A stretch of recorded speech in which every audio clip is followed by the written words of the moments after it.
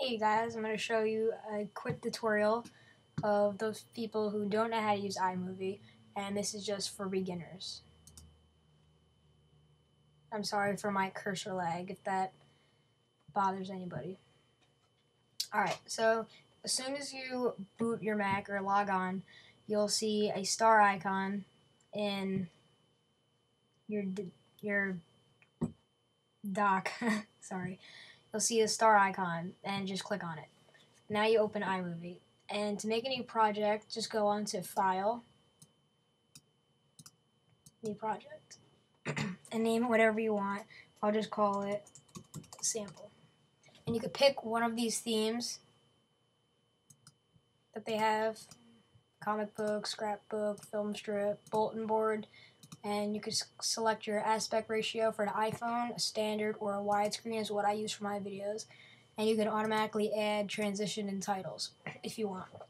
So I'm just going to select the bulletin board and automatically add, so then just click create. Now it'll have a new project. To import, just click File, Import Movies, or Movie, and then just search your computer for it, like Movies right here. And then it'll load the one movies that you made from Photo Booth and all that stuff. So after you do that, when you import, I'm just going to take a sample video from this right here, drag it in. It's going to come up here, down here. Then click spacebar to start the movie.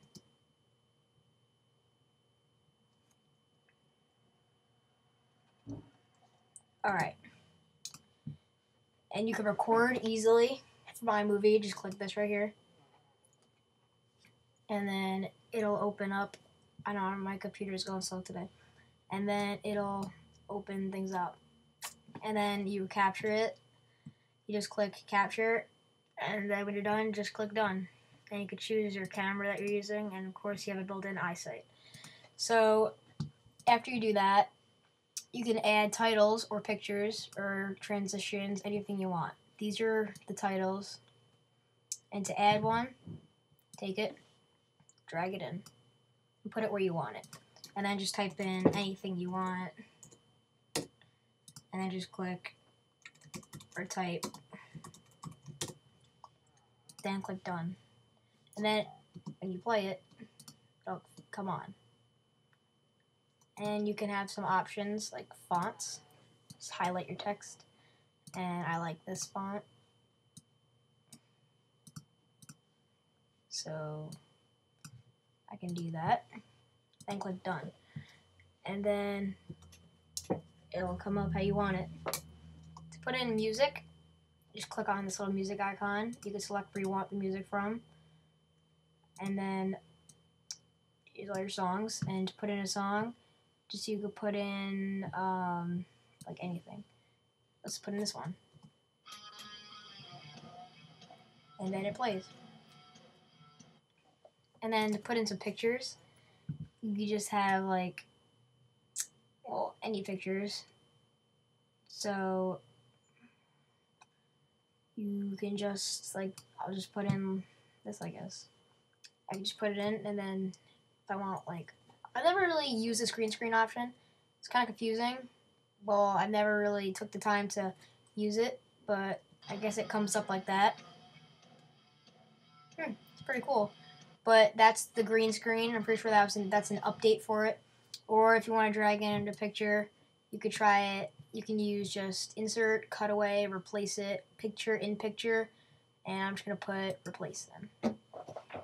And then it's going to just replace the whole thing like that. And then this is going to eventually, I'll just do that. And it looks pretty cool. So yeah, you have the green screen effect. Put in a transition. Take this. Just put it anywhere. It's going to come up at the beginning. So it comes up like that.